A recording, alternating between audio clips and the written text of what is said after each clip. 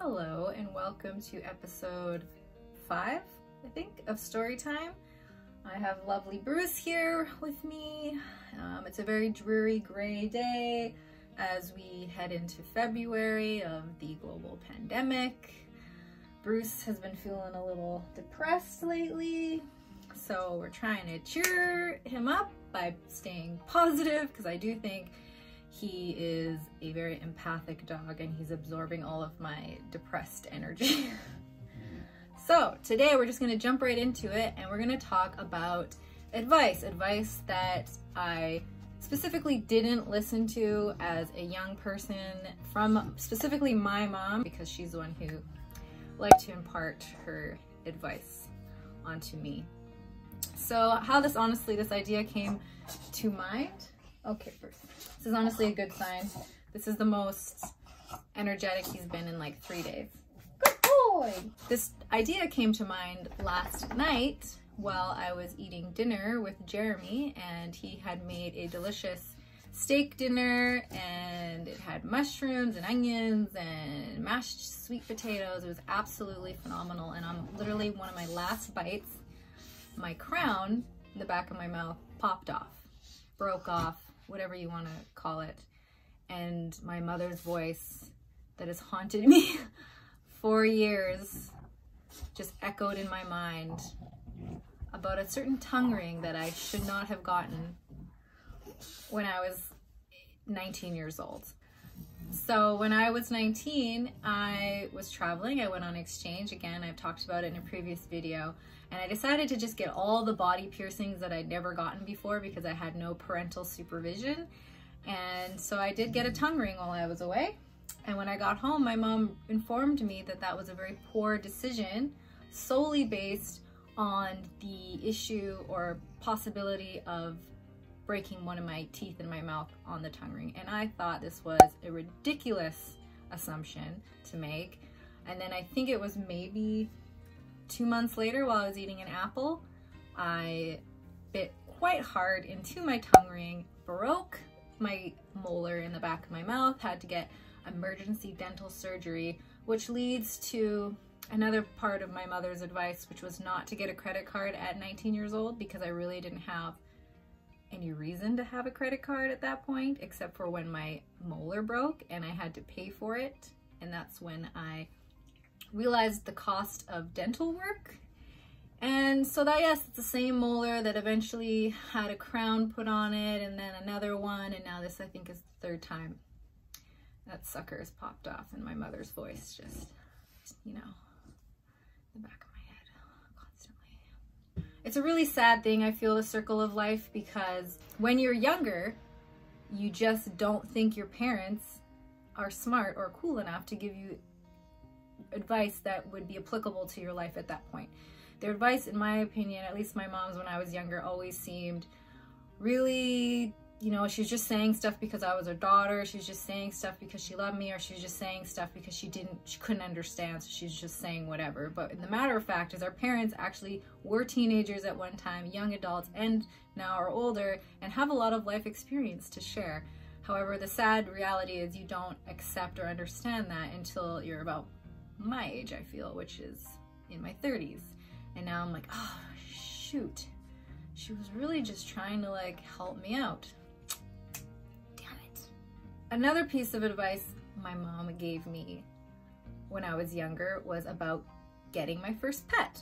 And when we were kids, we always wanted pets, and my mom was really against it because we were very busy kids. We played lots of sports. She was a single mother, and she knew how much work it was going to be, and we begged and begged and begged, and eventually we got a cat, and then another cat. They were stray cats that we just kind of secretly fed under our porch until my mom caved and let us keep them. So when I was 27, I decided it was a good idea to quit my job, break up with my long-term relationship, move to a different city, and then all of which my mother, you know, she didn't advise me against, but she kind of was holding her tongue because I knew kind of what she was thinking. And I jumped into a new relationship that was very unstable, and within about a year of being in that super unhealthy, unstable relationship, I decided I should get a dog with him. I didn't really consult my mother on this decision because I already knew that voice, what she was gonna say. But I went ahead and did it, and with every good intention in my heart. However, you know, she was right. Animals are a lot of responsibility. They're a long-term commitment, and I was committing to a pet in a relationship where I, in my mind, thought we were gonna be forever, but you know, also in my inexperience in relationships, there was so many reasons why that was apparently not going to be the case.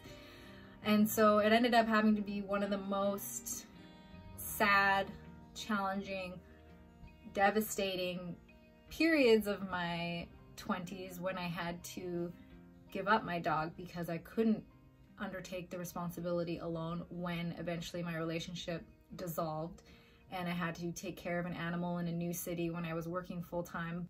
I just didn't have the resources to make a good life for my dog, and I had to give him away. I gave him away to someone who really loved him, and I know that he was much happier, but that was a very, you know, real moment in life when I should have just listened to my mom. Definitely, you know, yeah. One piece of advice that I think kind of maybe backfired a bit was that my mom always told me I should dress for the job that I want, not the job that I have. She would say that a lot when I was in my beginnings of my career. I started out as like a janitor, and I cleaned hockey rinks and I painted fire hydrants. So I couldn't necessarily dress for whatever job I wanted, and I also didn't know what I wanted at that time.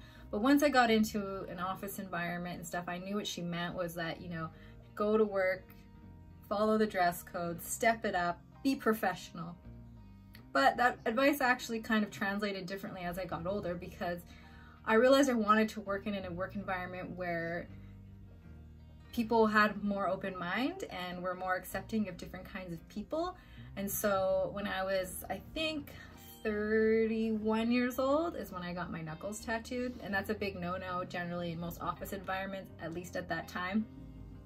And I did it on purpose because I was like, I don't want to work in an office environment or a job in general where if I have knuckle tattoos, they can't see past, you know, my skills, my experience, my expertise, what I could bring to the role. So I ended up getting lots of tattoos, and you know, and I ended up still getting the job that I want. I have a great job now. I love it so much. So I ended up showing up for work in a way for the job that I wanted, which is what I have now, which is where I can almost wear whatever I want. I mean, now we're all working from home, so maybe I don't know.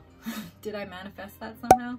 In the theme of not listening to good advice in my 20s and making mistakes and learning the hard way, another piece of advice that I was given by my mother was to not rush into a new relationship because I need to spend time on my own.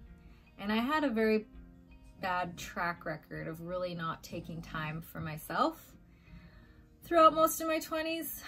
I did finally listen to that advice as I got into my 30s, and it is a very good piece of advice.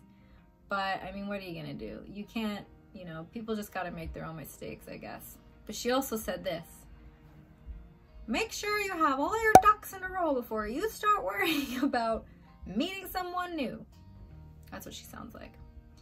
And that's very true. I think it's so important to have your ducks in a row, as in my interpretation that you are financially stable, you're not relying on someone. I made a lot of relationship decisions based on my financial situation, based on like feeling lonely or needy or dependent, and not because, oh, this person's a great person and we should share our life together because I can bring some great stuff to the table. It was very much, I need someone, and that wasn't a good motivation for a healthy, long-lasting relationship. So got my ducks in a row finally, and you know, things worked out better. So if you don't have your ducks in a row, get your ducks in a row first before you worry about meeting someone new, okay? At the end of the day, at a certain degree, I do think our parents kind of live vicariously through us. They're trying to impart all the wisdom that they've gained over their lifetime, and then also prevent us from making mistakes to steer us in the right direction. But the reality is that everybody throughout their adolescence and young adulthood ends up wanting to be independent thinkers, make their own horrible decisions, and then have to face the consequences on their own. I don't know about all the parents out there now. How do you feel about this? You know, I don't have any kids to really practice this on, but a part of me likes to think that I would let them make their own mistakes and then help them, guide them through the consequences. But there's a part of me that is going to be like every other parent that's trying to just prevent those things from happening because you don't want to see the kid get hurt. So please comment below. I want you to share with me below the best advice you've gotten from your parents and maybe the worst advice. It'd be kind of funny to see both. And if you are a parent, how do you plan to navigate that? Do you plan to just keep your mouth shut? Or are you going to be a parent that tells them when they're a teenager, don't worry, honey, when you get out of high school, none of this is going to matter. The world is a much bigger place, blah, blah, blah. And your teenager's going to look at you like you're such a loser. Because that's what I did. You don't understand, Mom. But you know, I don't remember anything from high school at this point. I really don't. I blocked it all out and it doesn't matter. So there you go. She was right. Thank you so much for tuning in for this very short little story time. And if you haven't already yet, please subscribe, hit the notification bell, and yeah, just share. I want to hear the advice. I think it's funny when I think back to the stuff that I was told, and then looking back, I'm like, dang it, why didn't I listen? Okay, thanks so much. Have a great day, and we'll see you guys in the next one.